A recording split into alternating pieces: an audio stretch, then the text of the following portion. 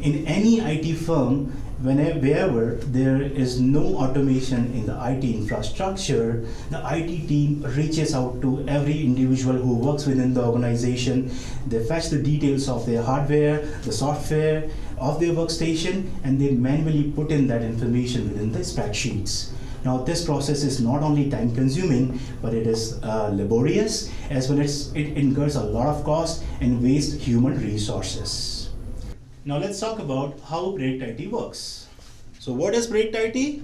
It's a combination of two ServiceNow offerings, which is ServiceNow Discovery and ServiceNow Performance Analytics. The key ingredients of this application. The very first one is Discovery. Discovery is a ServiceNow offering that works on top of your network. It fetches the details of your hardware and software and populates that information within your application database. So Sandeep has mentioned about discovery. So these are the discovery schedules which we have created for specific machines.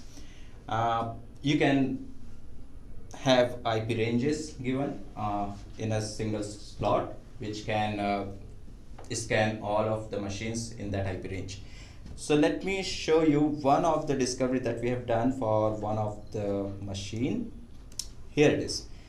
So what it does, if you see here, these are the probes. What it does, it sends queries to those machines and fetch detailed information from those.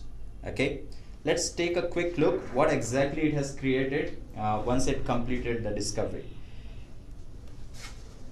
Here, so here's the record that this application has created. It's all automated, it's very detailed, having hardware information, your memory module, CPU, your software informations, what are installed, what's running processes. Okay, along with that, it creates a map, a connected map of different IT assets.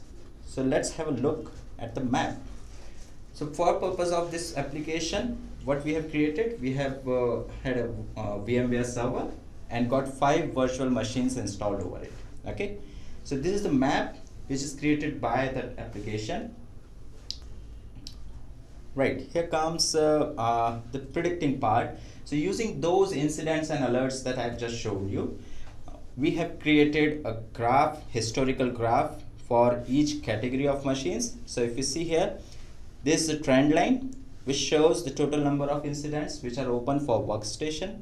Okay, and the dotted line here shows the prediction on any given day.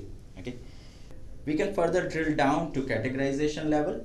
So here you have software issues, hardware issues, network issues, and their predictions for any given day.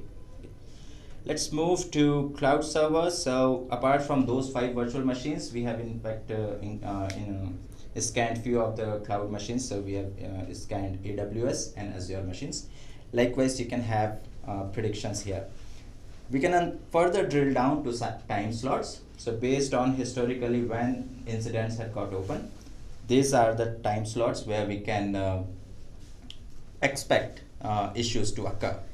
We know what total license cost we have paid. We can see what audit risk we are exposed to due to overutilizations. So we can figure out how many instances of a specific software is installed actually on the machines, and we can figure out what amount we are at the audit risk. Potential savings can also be figured out. Just a disclaimer, these figures are just representative and does not represent the actual InfoBeans assets. Great. So that's all about Predict IT. Thank you very much. We did it! Wow!